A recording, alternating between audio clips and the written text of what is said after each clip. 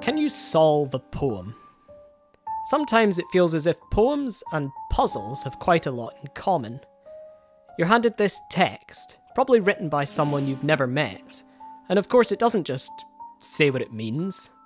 That wouldn't be very poetic. Instead, you've got to read it through and either go away with some general idea of what on earth it said, or else sit down and analyse it. Solve it, in some sense. That can take some time, so if you're not inclined or you've got an idea you want to check, with both poems and puzzles you can often just have a peek at the answer. Look it up, find some analysis. Plenty of poems even handily come with introductions and notes and commentaries, where some seasoned academic is ready with all your answers. The poet tells you a story, and then the editor tells you what the story really was. Is that cheating? I mean, no, there aren't any rules here. But in some way, somebody else might be cheating you. Do you trust this person who's telling you what to think? You might see they have impressive credentials, qualifications. But what if the explanation, the solution they're giving you, just seems off? What if they're injecting far too much of themselves into what they're saying? What if what they're saying is kind of absurd? Suddenly you're not just trying to solve the puzzle, you're trying to solve the solution. Written in 1962, Vladamir Nabokov's Pale Fire is one of the best constructed literary puzzles of the 20th century. Every time you peel away a solution, you find there's yet another to be solved. There's misdirections, contradictions, clues hidden in anagrams, in word games, in dark hints and throwaway lines. But is there a solution? Is it all just a mess? Or can we actually solve Pale Fire?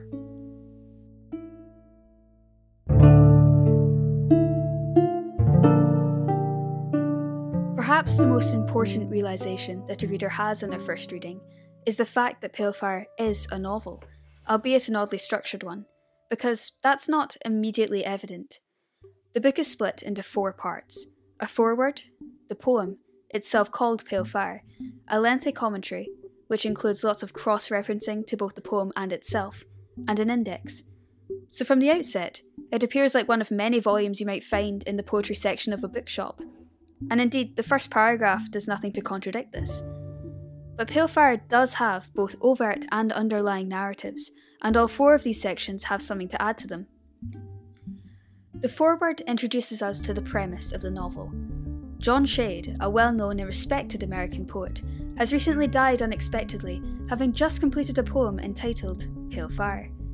His rough manuscript has been procured by one Dr. Charles Kinbote, his neighbour and fellow lecturer at the nearby university, who's volunteered to act as the editor and commentator. Kinbote therefore acts as our narrator in a sense.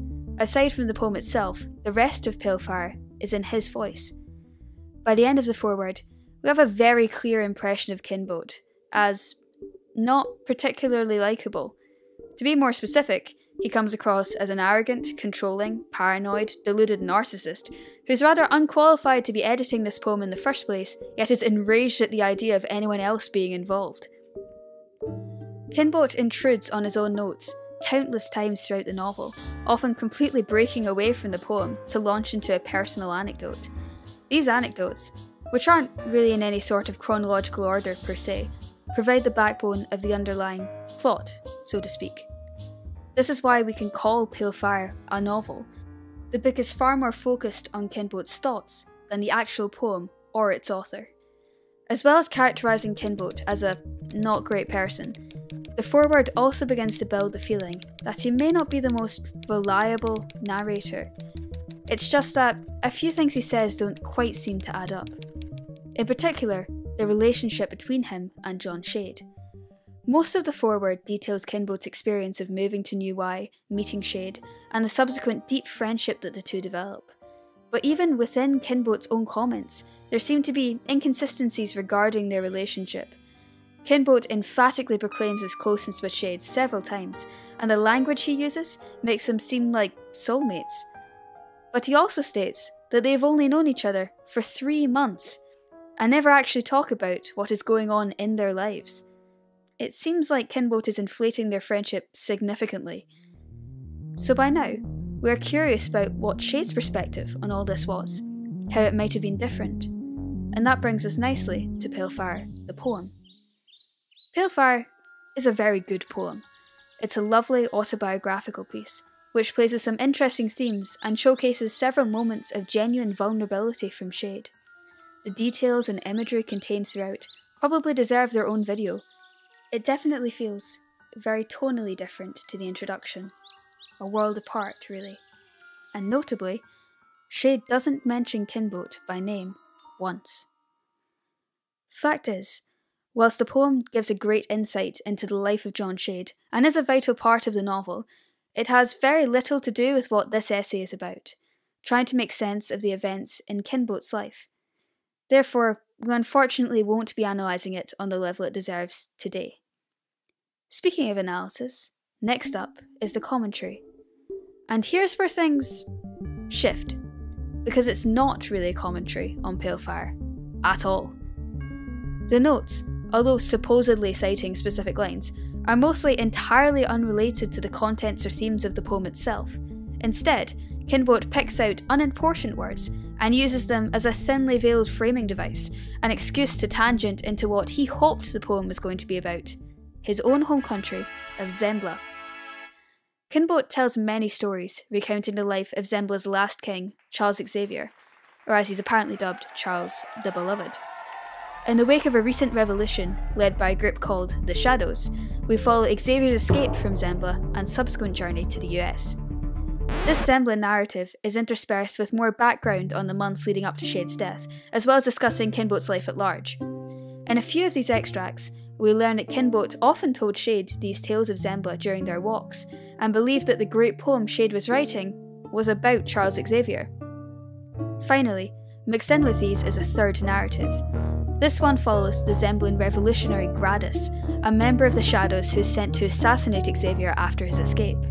All three of these stories converge at the event of Shade's death, when Graddus arrives in UI and accidentally shoots Shade while aiming for Kinbote. Kinbote reads the poem, is sad that it's not about him, then looks again and starts to see that perhaps there are some references to Zembla after all. Then finally, we have the index. Unlike one would expect, this section is going to be key to solving what's really going on here, but I doubt everyone will even skim it during their first read. So, at the end of all that, the reader is likely thinking that they're a bit confused. Pale Fire certainly isn't what most people would expect going into it. While reading though, most people will have picked up on some key things that will be very important going forward, so those are good to establish now. The main one is the fact that Kinbote is clearly an unreliable narrator. Kinbote prefaces the poem by claiming that we should read it alongside his commentary, because it cannot be understood without his analysis. This is quite obviously not true. The poem is completely understandable without Kinbote's input, and to be honest, I think if you did read them at the same time, then you would probably be even more confused, or worse, not be able to enjoy the poem for what it actually is. The fact he thinks it isn't understandable is a pretty clear sign that he doesn't actually understand it himself, which is confirmed when he starts reading into it allusions to Zembla that are clearly non-existent. There are no hidden references to Zembla in this poem. In fact, as previously mentioned, there is no Kinbote in the poem, full stop. So if Kinbote is not reliable when it comes to commentary, and appears deluded when it comes to his and Shade's friendship, what else might he be misleading us about? Well, there is the elephant in the palace. It becomes evident as the reader progresses through the commentary that Kinbote wants us to believe he and Charles Xavier are the same person. He narrates every detail of Xavier's life, knows all his thoughts, and any evidence to the contrary is destroyed when Graddus shows up and he starts reflecting on his kingly past in first person. At some point though, it would probably cross the reader's mind that Kinbote might be either lying or deluded about being the king of Zembla, and that entire narrative is a fabrication. It all seems too fantastical to be true, fits in too well with his inflated sense of ego. And Zembla itself doesn't really line up with the rest of the realistic setting portrayed. In fact, maybe Zembla isn't even a real place to begin with.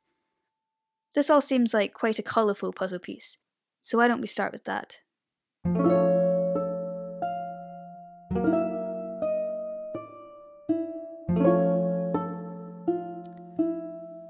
There's another reason for thinking that the Zemblin narrative might be false. There's another very plausible explanation for Shade's death, and the truth of it is right there in the text. One thing that you can generally do when you're trying to get the truth out of a text that you think might be untrustworthy is to pay lots of attention to the little throwaway comments. Big, high-flown ideas that are essential to Kinbote's story we need to doubt as possible fabrications. But those random observations and by-the-way statements that don't contribute anything to the overall story, those are the ones more likely to be true. So what can we glean about Shade's death from the side comments? We know Shade was murdered while walking up to Kinbote's house by a man standing on the porch. The murderer had just rung the doorbell, so it does appear he was out to kill the occupant of the house. But actually, we know the house doesn't belong to Kinbote. Kinbote is renting his house from a certain Judge Goldsworth. And not only that, he mentions that there are rumours of the terrifying shadows that Judge Goldsworth gowned through across the underworld, or about this or that beast lying in prison and positively dying of their thirst for revenge. So we have some criminal condemned by this judge thirsting for revenge. And then just one page before that, Kinbote describes a photo album which contains a picture of a criminal somewhat resembling the late Jacques d'Argus, that being Gradus. There it is, a throwaway comment, certainly not serving any purpose as far as the Zemblin story is concerned, but nevertheless reluctantly mentioned, for no other reason than because it must be the truth.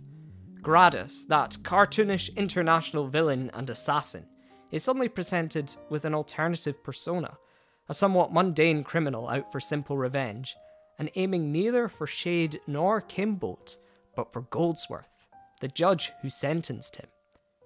Why then does he shoot Shade? Well, just as a resemblance reveals the true identity of Shade's killer, another resemblance unearths the reason for his death. Shade admits that he is said to resemble at least 4 people: Samuel Johnson, the lovingly reconstructed ancestor of a man in the Exton Museum, and 2 local characters, one being the slapdash dishevelled hag who ladles out the mash in the Leavenhall cafeteria. How interesting.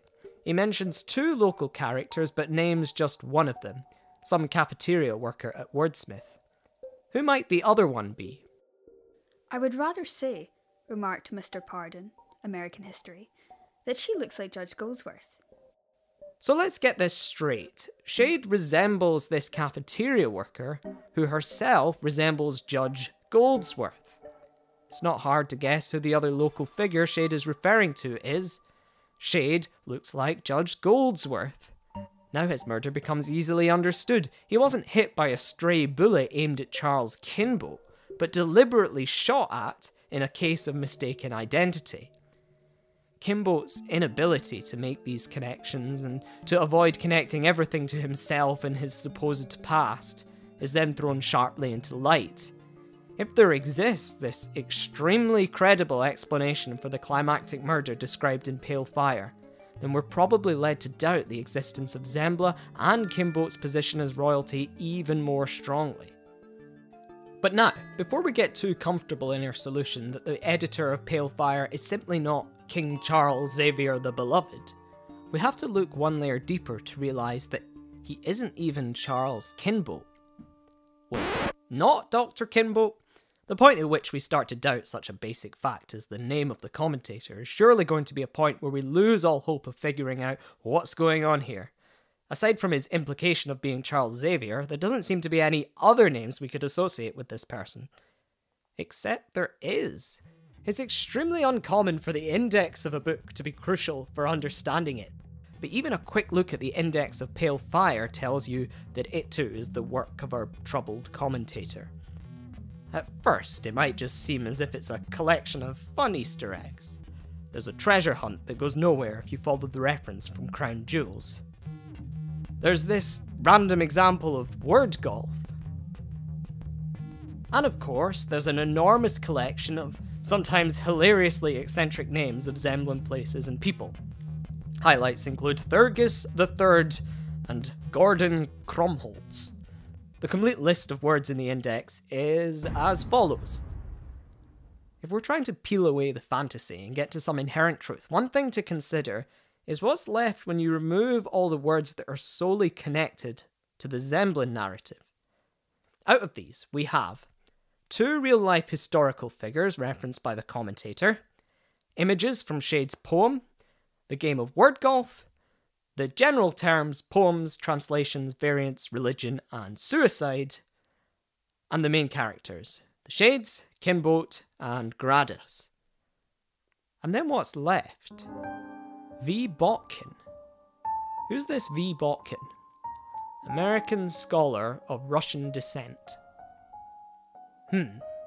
What's so important about this American scholar of Russian descent that our commentator gives him an index entry when, aside from the Shades, none of the other characters from New Y, such as Emerald, Penin, Natashdag, or Hurley, get a mention? Despite being hidden away in this seemingly innocuous entry, this Botkin is the key to unwrapping the layers of deception in Pale Fire. Anyone reading Pale Fire for the first time is almost guaranteed to miss the very subtle references to him floating in and around the narrative, but they are most certainly there, and once we understand this mysterious figure, we can finally understand who it is that is talking to us and what they're really trying to say. But first the specifics. The Botkin entry is unlike any of the others. First, all the references appear to be talking about things, not a person. Second, this is the only entry in the index where the page number references are in reverse order. They're mirrored, reflected, which ought to be ringing some bells. Is this Botkin a reflection of someone else? The other games we played in the index tell us that we might expect to be rewarded in some way for following references carefully, and if we follow the journey backwards through the text that the Botkin entry has mapped out for us, a clearer picture quickly emerges. We check the note to line 894 and find this conversation between Wordsmith faculty members. Professor Pardon now spoke to me. I was under the impression that you were born in Russia, and that your name was kind of anagram of Botkin or Botkine. Professor Pardon thinks his name, Kinboat, is an anagram of Botkin. What a random thing to think, unless Pardon already knows that Kinboat is a constructed name, constructed from a name that Pardon already knew previously. Let's check the note to line 247. Sybil Shade devises a creative insult, a king-sized botfly, a parasite, a shapeshifter, and an easy slur against someone with the name Botkin, so easily adapted to suggest kin of the botfly. Except the insult is hurled at Charles Kinboat. What about the note to line 71? Kinboat mentions Botkin in a list of names related to professions. Botkin, one who makes boatkins fancy footwear. That wouldn't be particularly revealing on its own, although as Kinboat admits, there were indeed thousands of other surnames that could have been used as examples. Smith, Potter, Cooper, Mason, Taylor, or Taylor. Botkin doesn't seem like it'd be the first to come to mind, unless the name had some meaning to you, perhaps. I mean, this is all very well, but where is the American scholar of Russian descent? We've seen plenty linking Kinboat to this name, but where is the person of Botkin actually mentioned? Ah, here. Speaking of the head of the bloated Russian department, Professor Penin, a regular martinet in regard to his underlings. Happily, Professor Botkin, who taught in another department, was not subordinated to that grotesque perfectionist. This parenthetical is as good a proof as we could hope. There is indeed a Professor Botkin teaching at Wordsmith. He's not teaching in the Russian department, despite being a Russian. And Charles Kinboat cares that Botkin is not subordinated to Professor Penin. We know that Penin is someone that Kinboat personally despises. The only way that random thought, isn't it great that Professor Botkin doesn't have to work for Professor Penin, can make any sense is if Botkin himself wrote it. We shouldn't be left in any doubt. Botkin is Kinboat, Kinboat is Botkin. Various odds and ends then fall into place. What's his real name? The V in Botkin. It's Vislav. It's right here. Charles II, Charles Xavier, the Slav, accidentally slipped by Botkin into his kingly pseudonym? Why does he randomly slip into Russian here and fall back on the Russian way of shortening someone's name? Because he is Russian. Our suspicions about him not being an exotic king from Zembla are vindicated. We have instead the deranged Professor Botkin, a Russian whose self-denial of his own identity explains the ridiculous counterpoint of pale fire. It's especially clear here. A list of languages, each pair linking English to another, starting with Zemblin but then cycling through nothing except the countries in the former Soviet sphere, and coming back again and again to the same pair: English and Russian, English and Russian, English and Russian, English and Russian. There we go then. The commentary of Pale Fire was written by Professor Vislav Botkin, a narcissistic, deluded Russian academic who dreamt up Zembla and all the connected stories. Puzzle solved. But hold up. If Zembla is all in Botkin's head, then why does Shade reference it in his poem? Is it just to humour Botkin? Why is it genuinely mentioned in Pope's second epistle on the Essay of Man, just as Botkin claims? And why does Botkin seek to distinguish himself from some refugee from Nova Zembla? Because Zembla is actually a real place. Nova Zembla, to be precise. You can find it on Google Maps. Yep, it's that massive island off the coast of, surprise surprise, Russia. You can find it on Wikipedia too, and here's where it gets interesting. We get confirmation that Novaya Zemlya, Russian, new land, is also known as Nova Zembla. And then we get told that the indigenous population existed from 1872 to the 1950s, when it was resettled to the mainland. Resettled in the 1950s, right around when Pale Fire was set. Wonder why they resettled the population. Was the site of one of the two major nuclear test sites managed by the USSR, used for airdrops and underground testing of the largest Soviet nuclear bombs. Damn. Suddenly, the Zemblin fantasy takes on a bit more of a tragic spin. While Botkin tells stories about a glorious northern kingdom, the real-life Zembla has been evacuated, which explains the refugee reference, and it's being bombed into oblivion.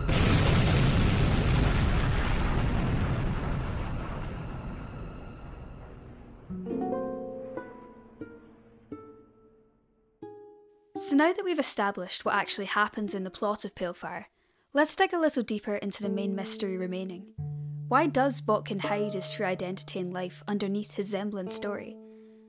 Quite a few analyses have answered that with the simple explanation that Botkin is delusional.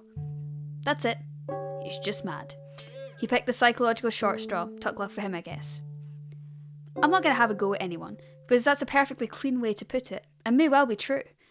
It could be the case that Botkin genuinely dissociates, and has trouble distinguishing between Kinbote, Xavier, and his true self. It's impossible for us to tell how much he truly believes at any given time, but there are definitely places in the novel where he seems unsure of which life is real. For example, let's look at this quote again. Particular countries aside, the repetition and switching back and forth could be interpreted as Botkin struggling to remember which languages he actually speaks, or which one he teaches in. As well as this confusion, Botkin often expresses quite paranoid behaviour. Throughout his time at New Y, he struggles to sleep when alone for fear of being murdered. While awake, he exists in a state of extreme distress, fear, paranoia, and loneliness. Often, almost nightly throughout the spring of 1959, I had feared for my life. Solitude is the playfield of Satan. I cannot describe the depths of my loneliness and distress. Suffice to say, this doesn't feel like the state of mind of a healthy person. If all this weren't enough, the population of UI seems to agree. As you'll see throughout this section, several residents call him mad to his face several times.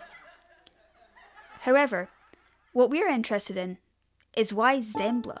Why this delusion? It comes across as a fantasy for Botkin, the life he wishes he had. So what about it is a fantasy for him? Firstly, let's look at Zembla itself. The country of Zembla acts as a way for Botkin to come to terms with his conflicting ideas about Russia. Botkin is a Russian refugee in America, struggling to understand his national identity. As someone who fled to the other side of a Cold War, Botkin likely faces pressure to disassociate himself from Russia due to the surrounding anti-Russian sentiments. Yet he can't feel American. In such a patriotic climate as Cold War America, it must all be exhausting. He probably yearns to have that sense of belonging, but cannot feel proud of Soviet Russia. So we know why Botkin yearns for a homeland, a true place to belong, and Zembla gives him that. But there is a difference between having a home and ruling a kingdom, right? His American colleagues likely feel a huge sense of national pride without angling to become president. So in the Zembla fantasy, why is Charles Xavier king? Well, for a start, having Zembla be a kingdom provides a sense of unity. A king is often a huge source of patriotism, someone at the core of that country. What better fantasy for an outsider than to imagine a country they can be proud of and serve to the extent of ruling it? But being a king also fulfills another desire of Botkin's, one which motivates many of his actions. That is, the desire to feel liked by people. There's a reason he crowned his alter ego, Charles, the Beloved, surrounded by loyalty and respect. There's no love for him in UI. The fact is that Botkin is openly hated and mocked by the vast majority of townspeople, including his fellow academics.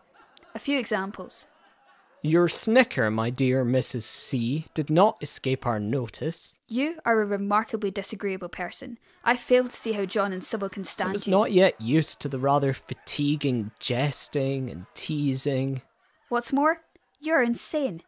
Now, some of this dislike is inspired by things Botkin can't control, such as his nationality, delusions, and something else we'll touch on later. It's worth mentioning, though, that a fair amount of it can be purely attributed to his pretty dislikable personality, and that's basically on him. Unfortunately, however, the way Botkin responds to people antagonising him only serves to propagate these kind of encounters. There's a pattern in how he deals with it, which we can see when the examples are gathered side by side. In each of these cases, someone insults Botkin through some action or comment. He then proceeds to ignore them by spinning it so that he is superior in some way, often via throwing their intellect or integrity into question. This serves to save his feelings, but fuels his delusions and inflated ego, which in turn only make the townsfolk like him less. It's a vicious cycle, really. So based on all this, it's really no wonder why the Zembla fantasy appeals to Botkin. Not only does it remove him from this environment of suspicion and disgust, it also feeds into his own ego and narcissism. The people who insult him only do so because they don't know how important he really is. Moving on from Zembla, let's take a look at this third example again, because there's something else interesting here. Notice how Botkin separates John Shade from the other academics. He isn't one of the inbreeding, grinning old males. Botkin regards him as being on the same level. We know that Botkin has a track record of exaggerating his relationship with Shade, but let's take a deeper look into that. Is John actually any different from the others when it comes to how he treats his neighbour? Actually, yes, he is. Not nearly to the extent Botkin would have us believe, but enough to earn our sympathies for trying. All of the town are aware that Botkin is deluded, but whereas many of the others treat him with contempt, Shade pities him. He's one of the few who are slightly nice to Botkin, putting up with him coming on walks and listening to his self-centred rambles. Sure, there's still a little sarcasm there, a little poking fun, but it comes across as much more friendly than the outright mockery from the other staff members, the mockery that Shade refuses to partake in, at least in front of Botkin. And Shade also compliments and humours his eccentricity. He plays along, and at one point sort of defends Botkin via diffusing the newspaper situation when it becomes too heated. Now, said Shade. I'm sure, Charles, our young friend never intended to insult your sovereign and namesake. These simple courtesies are all it takes for Botkin's mind to grow near nothing into a beautiful friendship. However, Botkin's investment in Shade goes beyond even simple friendship. It quickly borders on obsession. He openly writes about spying on their house, to the extent that he's able to relate minute details of the couple's everyday routine.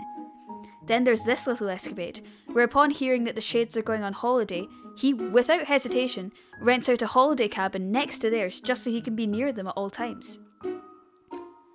Is there another angle to this that we are missing? Indeed there is. At least, there's another aspect of Botkin's character we have yet to mention, which may go some way towards explaining why he obsesses and fawns over Shade to the degree that he does. That being, Botkin is homosexual. This is made exceptionally evident within the text, and so I say it with a very high level of confidence, but it should be noted that Botkin never technically addresses his sexuality directly. Like his Russian nationality, it's another thing he represses from society, the reader, and perhaps even himself to a certain degree. Which, to be fair, makes sense given that Pale Fire the novel was set and published during a time when homosexual relations were still illegal in America. Because of this, readers can perhaps be forgiven for not immediately clocking all the subtext, etc. But once it clicks, it's impossible to then not notice every instance where Botkin uses an interesting adjective or mentions a young male friend of his offhandedly. The evidence just keeps coming. The point at which it becomes undeniable arrives early in the Zembla narrative, when Botkin, speaking as Charles Xavier, talks about his childhood friend, Oleg. Both lads were handsome, long-legged specimens of Varangian boyhood. At 12, Oleg was the best centre-forward at the Duckle School, when stripped and shiny in the midst of the battle. And if that, by some strange miracle, isn't enough to convince you, the next page just outright confirms that they had sex. Less than a fortnight had passed since Oleg's last visit, when for the first time the two boys had been allowed to share the same bed. So, yeah. Who knows whether this encounter was inspired by actual events, or is merely what Botkin wished had happened. Either way, we can add this to the list of what Botkin gets out of the Zembla fantasy. It allows him to explore and express that side of himself more freely, since it's within the confines of a fake identity. There's another interesting thing to point out in relation to Botkin's sexuality. Remember that pattern we discussed earlier, of how Botkin responds to people making fun of him? Well, there are a couple of instances in which this changes slightly. Most of the time, he seems to internally criticise the person in question, but refrains from actually responding verbally, choosing instead to outwardly ignore their comments. However, upon hearing a certain kind of remark, he tends to react more impulsively, actively lashing out. And these remarks don't seem like the worst insults he's faced either, at least not at first. For example, one time he happens to overhear someone refer to him as the Great Beaver and pettily pulls their bow tie loose. The most startling interaction, though, is when a man calling him a fancy pansy seems to elicit genuine rage. Why is that? Well, as it happens, both these instances of Botkin cracking his haughty exterior occur when someone insinuates that he is gay. Beaver and pansy are both derogatory slang terms associated with gay men. In the beaver instance, he makes sure to justify to the reader another reason why he might be called that, so you can continue to conceal the truth from his theoretically 1950s American readers. Additionally, these incidents give evidence that all his co-workers know about his homosexuality, just as they are aware of his delusions, and that may be yet another reason for them to dislike or mistrust him. But anyway, going back to Botkin and Shade now. Could Botkin be harbouring some unrequited romantic feelings for Shade? Well, the way he talks about John certainly seems a little beyond simple admiration. My admiration for him was for me a sort of alpine cure. I experienced a grand sense of wonder whenever I looked at him, especially in the presence of other people. Inferior people. However, the small, unhealthy obsession aspect means it's really hard to say what exactly would be a normal relationship for Botkin. Additionally, there is actually decent evidence against him being sexually attracted to Shade. This quote in particular stands out. My sublime neighbour's face had something about it that might have appealed to the eye, had it only been leonine or only Iroquoian. But unfortunately, by combining the two, it merely reminded one of a fleshy Hogarthian tippler of indeterminate sex. His misshapen body, that grey mop of abundant hair, the yellow nails of his pudgy fingers, the bags under his lustreless eyes, were only intelligible if regarded as the waste products eliminated from his intrinsic self by the same forces of perfection which purified and chiselled his verse. He was his own cancellation. That doesn't mean he couldn't still have a romantic attraction, of course, but given all we know about Botkin, I would wager that something else is going on. It is important to take into account that despite watching him carefully and attempting to spend as much time with him as possible, Botkin never actually shows any interest whatsoever in Shade's personal life, ambitions, deep thoughts, anything. He seems to be more attached to Shade by pure virtue of him being a poet, instead of actually trying to get to know him. In fact, in a few instances, Botkin appears to impose on Shade his own romantic ideal of what a poet should be, despite the reality of who Shade is. A real poet would never read a tabloid newspaper, but Shade does. He also looks dishevelled, and is not completely immune to teasing Botkin, just as the inbreeding old males do. But Kinbote disregards these attributes. Botkin evidently has a huge respect for writers and literature as a whole, but perhaps Botkin's true motives for getting close to Shade are more selfish than simple admiration. When they discuss poetry, Botkin always finds a way of bringing it back to Zembla. He so desperately wants Shade to write down Charles's life, to include some part of him in this great new work. So why might that be? Does he think it would make his fantasy more real?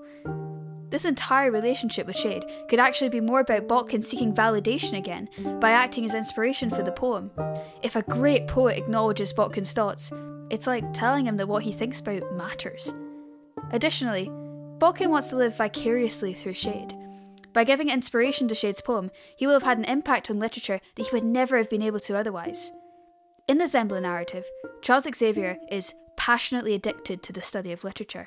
So much so, that he would like nothing more than to retire his kingly duties in favour of lecturing, which he actually gets to do upon reaching the US. Thus, it's clear that this is what Botkin also desires. However, in reality, he seems to teach in some kind of Slavic language department. So you can tell he's not too pleased about that.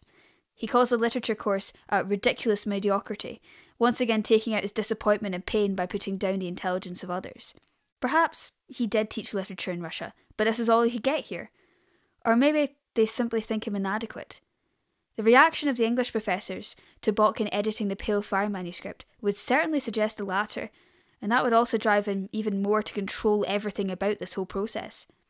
To summarise then, Botkin, due to his idealisation of what a poet or sophisticated person ought to be, seems to have managed to end up romantically obsessed with the idea of Shade, as opposed to the man himself, since he doesn't really know him and finds him physically unattractive.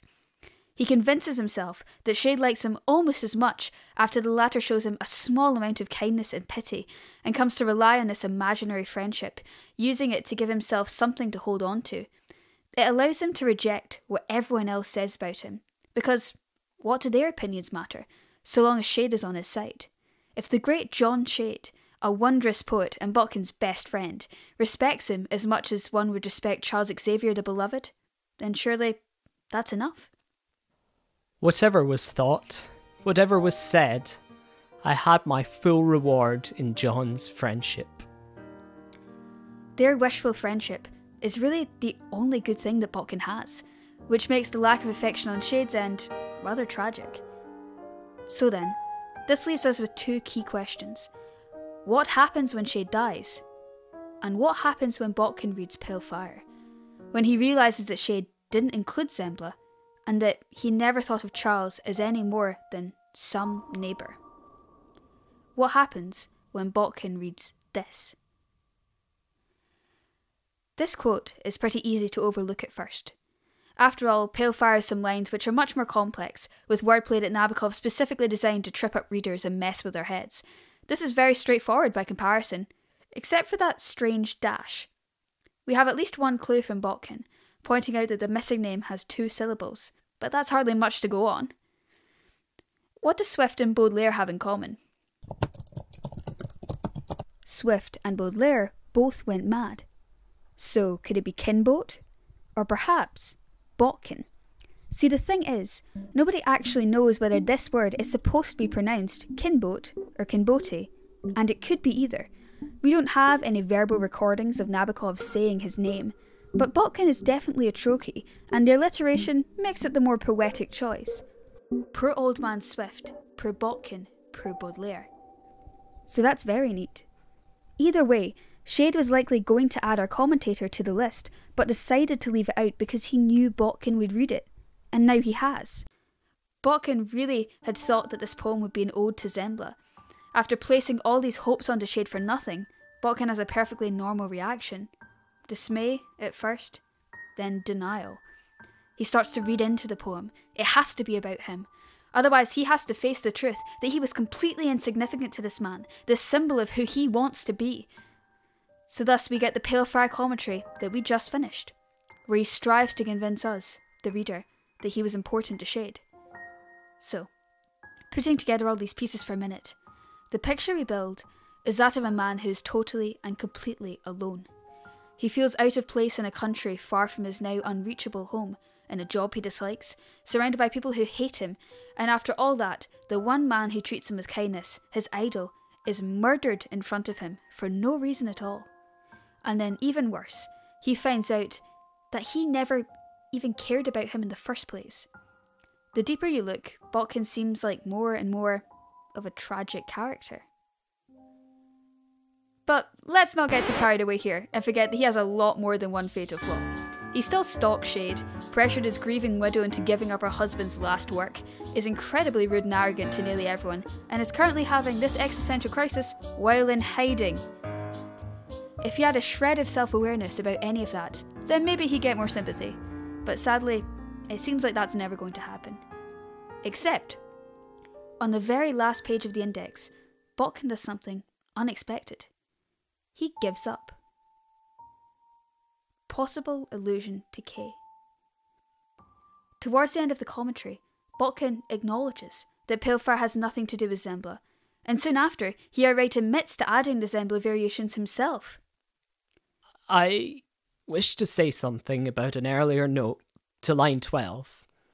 Conscience and scholarship have debated the question, and I now think the two lines given in that note are distorted and tainted by wishful thinking. It is the only time in the course of the writing of these difficult comments that I have tarried in my distress and disappointment on the brink of falsification. I must ask the reader to ignore those two lines, which I am afraid do not even scan properly. I could strike them out before publication, but that would mean reworking the entire note, or at least a considerable part of it, and I have no time for such stupidities. It seems as though Botkin's period of denial is over now. This line can easily be read as him admitting that he has indeed gone mad, letting go of Zembla after clinging to it for so long. He might also be letting go of the illusion of his great relationship with Shade, realising here that Shade only ever really pitied him, which is pretty tragic. This adds to a rather popular theory among academics, that Botkin commits suicide before finishing this book. At this point in the commentary, it already feels like he has given up on his fantasy of ever being seen as more than Botkin, the mad, bad, and possibly dangerous. But giving up becomes literal when you get to the end of the index and realise that it's not complete. Look at the entry for Zembla. There's nothing. Knowing Botkin up to now, this should have by far the most references, but he just leaves it here. This can be put in the context of his apology to suicide from page 174, as well as this quote. But whatever happens, wherever the scene is laid, somebody, somewhere, will quietly set out. Somebody has already set out.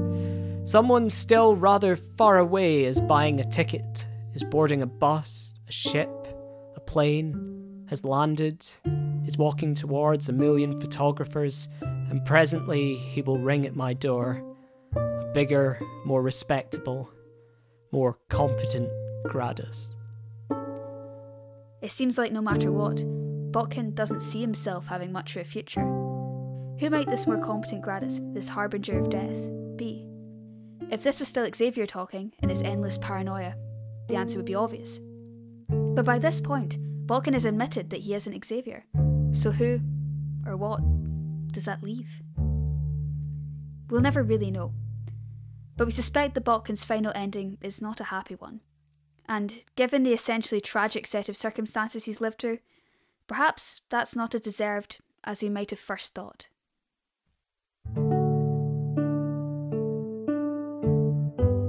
We've given you what we hope is a satisfying solution to the puzzle of Pale Fire.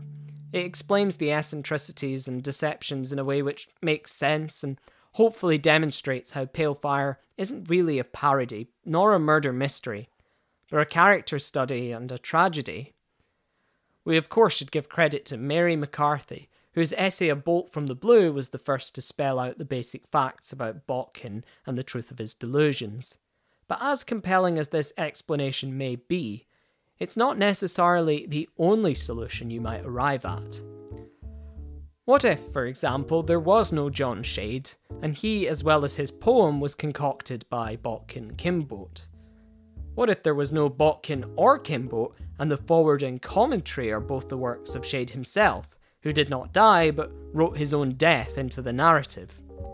What if the ghost of Hazel Shade, Shade's unfortunate daughter, has a significant role in what's playing out, and in fact there's something far more supernatural going on? This might all seem a bit far-fetched. Do we sit here and become like Botkin, desperately reading layers of our own projected meaning into a text where it just doesn't have it? Maybe so, but that doesn't change the fact that academics have given lectures and published papers endorsing all of these ideas. There is no universal scholarly consensus on the truth of Pale Fire. After all, it is in some ways still a novel, and the only true truth is that the whole thing was written in 1961 by Vladimir Nabokov. The genius is in injecting enough subtlety into the narrative that the debate is forced to deal with the first level of the story, what actually happened, just as much as it has to deal with secondary levels such as symbolism and allegory as with other novels. More than that, the experience of reading Pale Fire, the way in which facts reveal themselves to us, and the final conclusion we eventually arrive at is entirely dependent on the decisions we make as readers as we read. Literally everywhere in Pale Fire, we have to decide, do I follow this reference, look this thing up, cross-check this assertion? It's deliberately designed so that certain seemingly innocuous facts placed earlier in the narrative only take on fuller significance when you caught onto something presented later. If you just read it straight through, start to finish, then put it down and get on with your life, your final conclusion will probably be something like, eh? And yeah, the 1-star reviews on Goodreads are evidence that this is certainly the place where some people end up. You have to mess about, you've got to play with it in some sense. This is why, we reckon, you can view Pale Fire as an establishing work in a genre that didn't even exist when it was written. Hyperfiction. Think about it. Following links, non-linear narratives, active reader involvement. It's an exact precursor to a way of reading that completely dominates how we consume media today. There are other books that are somewhat self-referential in this way. They contain narratives that refer to themselves, and are made self-aware by acknowledging the fact that the narrative can't exist in a form beyond the medium of presentation. If you'd like some recommendations, House of Leaves, If on a Winter's Night a Traveller, S, that's also called The Ship of Theseus, and Gödel, Escher, Bach. But this idea isn't by definition super highbrow. At its most basic level, you'll probably remember those sorts of choose-your-own-adventure stories, where you can decide what happens next by going to page X. And of course the internet takes this further. You can read all kinds of interesting fiction online now that is cultivated through intertwining hyperlinked narratives. Have a look at the SCP Foundation if you haven't come across that already.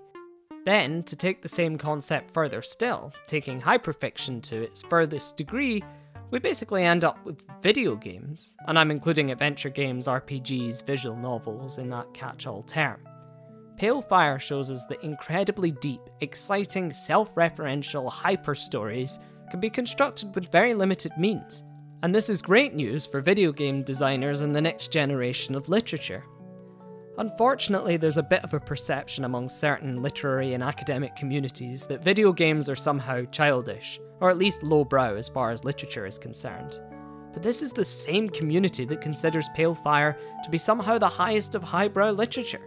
We create a massive disconnect when we put things into boxes like this. Being an active participant is a natural way to experience stories. There's so much potential to develop artistic conception of narrative through computer media, actual digital literature. We can take inspiration from Pale Fire, and from existing metafictional narratives, and construct all kinds of new worlds. There's barely any limit to the amazing diversity of puzzles we can create now. With a bit of ingenuity, we might be building our own Zemblin kingdoms.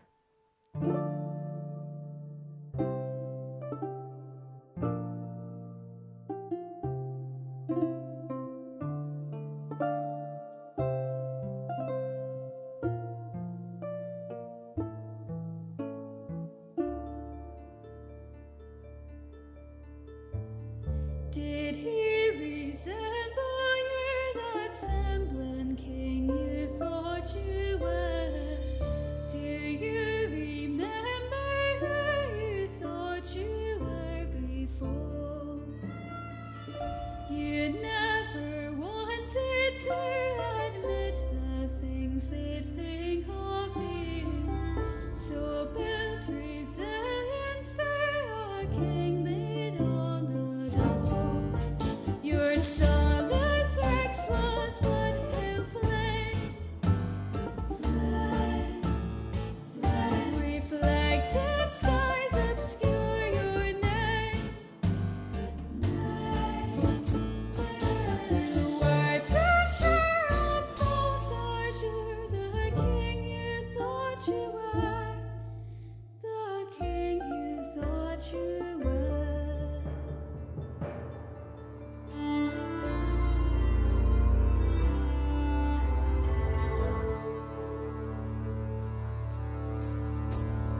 Did he forgive you then, that wordsmith man whose word you took?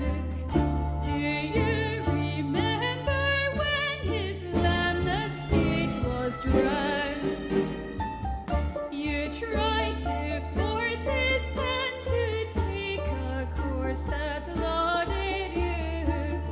If you could try again, would his true thoughts be found? Your soulless Rex was but pale flame, flame, flame. Reflected skies obscure your name, name, name. You were too sure of false azure, the king you thought you were, the king you thought you were.